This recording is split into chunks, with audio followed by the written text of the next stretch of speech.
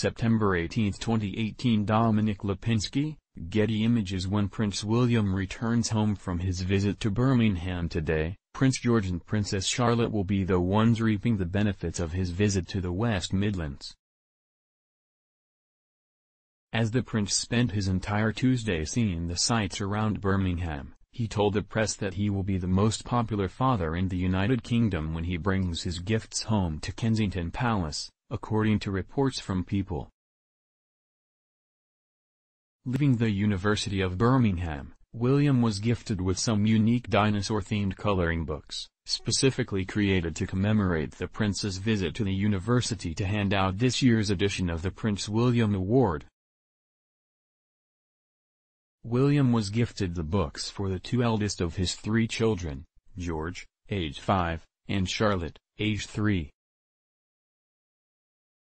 The coloring books were sketched by artist Julian Keeley, who as a volunteer in partnership with Lapworth Museum of Geology created the book full of dinosaurs, fossils, whales, and other interesting animals. Vice-Chancellor Sir David Eastwood described the coloring books after handing them to the prince as he left, saying, "We made 4 especially for today." He said, "I'll be the most popular father in the country tonight."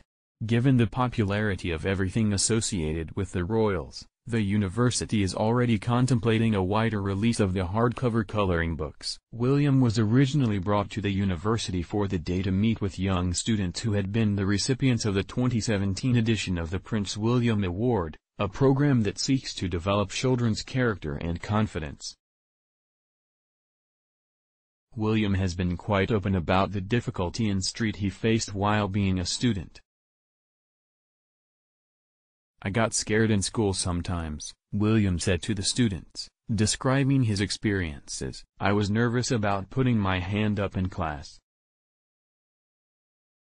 There's no such thing as a silly question." William hopes that his award program can help students become more resilient in their studies. Children chanting Prince William's name as he left campus today. What a great experience for them.